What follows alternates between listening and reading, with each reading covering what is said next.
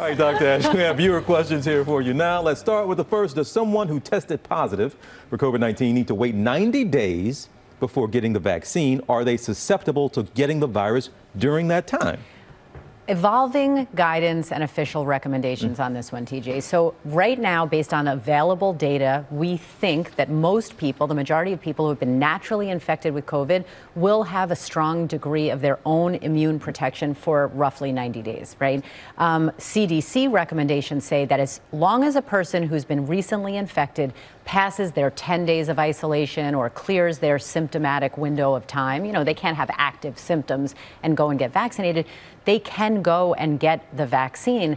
However, waiting 90 days is safe in terms of protecting them, and there's an altruistic component here. We know that a lot of people are trying to get vaccinated who have not been naturally infected. So if you say, look, I just had it, I'm going to hold off for 3 months, let someone else go, it's a nice thing to do, but still evolving kind of recommendations on that. All right, question number 2 here. Can you recommend any nutritional supplements or other support that can help elderly people suffering from chronic and painful arthritis?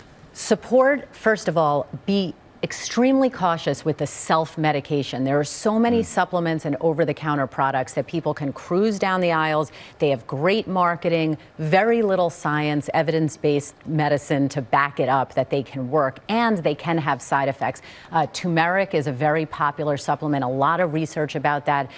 It's available all over the place. One particular study found that over 40% of brands tested had impurities, imperfections, failed to meet their standards of what was actually in it. So you have to proceed with caution with this. Things that work, yoga, acupuncture is low risk, regular exercise, all those things super beneficial for those aches and pains, and osteoarthritis, which is a major issue for people. Right. Dr. Ashton, thank you as always. And folks, keep the questions coming to Dr. Ashton. You can send them to her on her Instagram at Dr.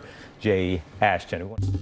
Well, hey there, GMA fans. Robin Roberts here. Thanks for checking out our YouTube channel. Lots of great stuff here. So go on, click the subscribe button right over here to get more of awesome videos and content from GMA every day, anytime. We thank you for watching, and we'll see you in the morning on GMA.